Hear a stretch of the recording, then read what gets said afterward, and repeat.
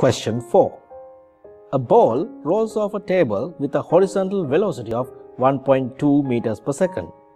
The ball takes 0.9 seconds to reach the ground and lands a distance simple as from the table as shown. Which of the following expressions could be used to determine the value of s in meters?